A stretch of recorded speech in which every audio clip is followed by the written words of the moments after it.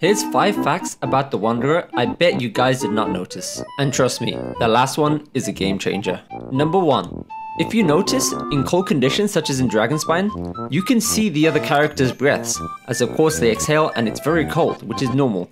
But with the Wanderer, you can't see anything, and that's because he's a puppet and not a real boy. Number 2.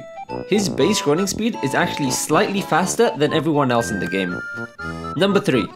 He has infinite stamina. Well, kinda, as his stamina can reset after he flies, so you can have an endless loop of stamina and flying, allowing him to run around Teyvat all day long.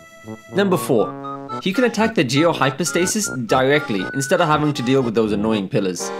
Number 5. He is by far the fastest character in the entire game, outspeeding Yelan, using abilities and all.